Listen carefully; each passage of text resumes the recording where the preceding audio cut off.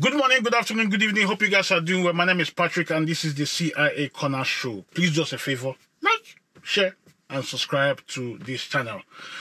I'll go straight to the point here. I will title this birth rate, migration, Japa, pension. Let me stop there. Let's go to the intro.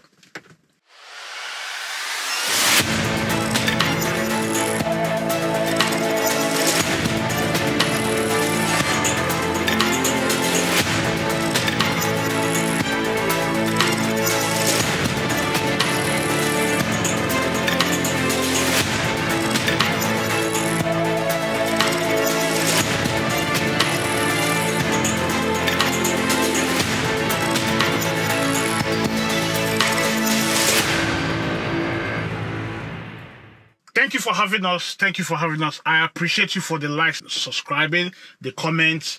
I do appreciate them. Please do us a favor once again. Please like, share, recommend someone to this channel. Let them hear from us. And you think you have an opposing view, you are free to express yourself. Okay? You are free to express yourself. Okay.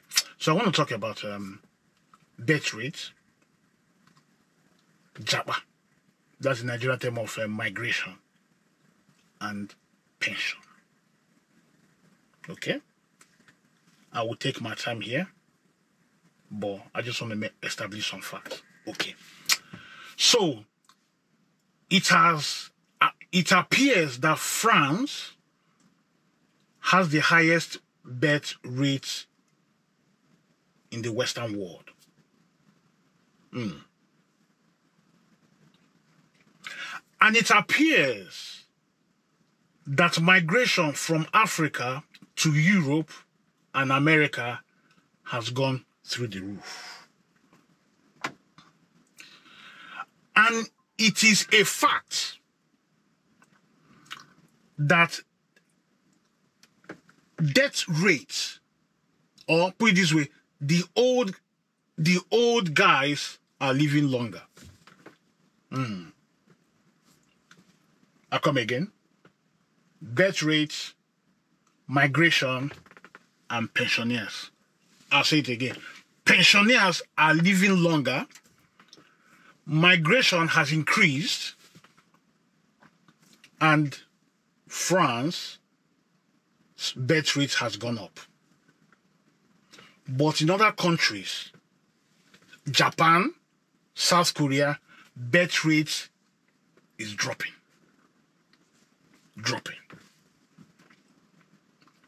I think I'll have a part 2 of this and I'll focus more on France. But for now, let's tie these three together. Okay. So what's going on? In general, birth rate has fallen. And when birth rate has fallen, now, let me put it, there's something we call pension. So as you age, you expect the state to then fund, give you some money every month because you've contributed to the coffers. Pension. Now, pensioners are aging, and the death rate among the pensioners is lower. It then means that the government needs to sustain the pension. And since they've got low birth rates, those in work has reduced or has fallen because of low birth rates. So if they don't act on it, the pensioners will not be able to get their pension because the government will be struggling. So balance, they need to balance it. So that's where migration comes in. So they will open their border to allow skilled people to come in. The skilled people will then come in to contribute to the system. By contributing to the system, If the system grows, then the government from there would then sustain the pension of these or those old men and women. So since the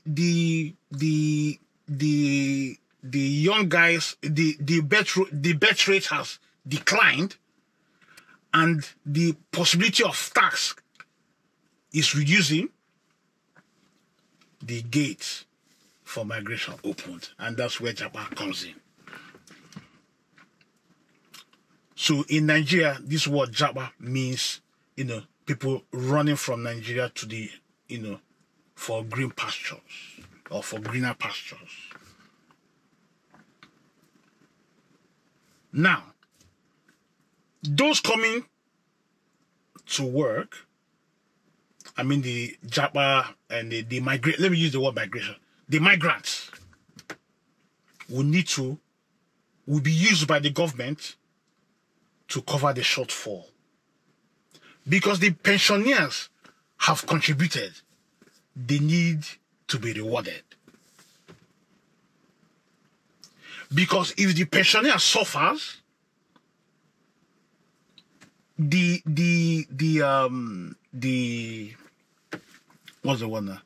The repercussion will be huge for the government or for election. So because in the West, the government's policies, if it goes well, extends their stay in power. But if it goes downhill, it affects the government. It affects the government. It does.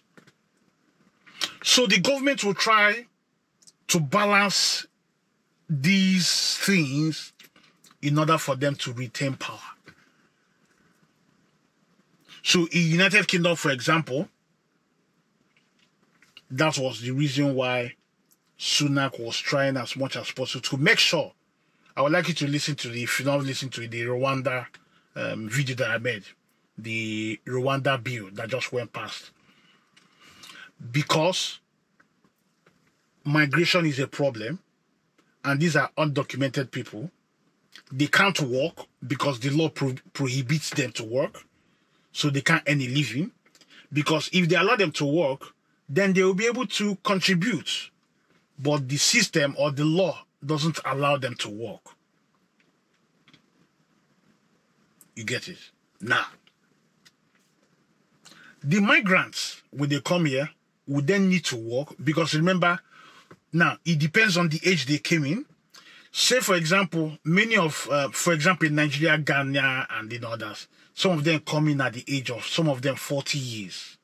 I've heard of one that migrated at the age of 60. So the one that migrated at the age of 60, will make sure that he has a lot of money, because he's not going to get pension here unless he works for a minimum of 10 years, and I think maximum of 35 years or so, to get a basic pension. Basic. So when you see guys from the Africa that comes in here in their 40s, they will need to work. But you won't blame them, because they're looking for green pastures, and their government has failed them. So they've got no choice than to vacate. So what am I trying to do here?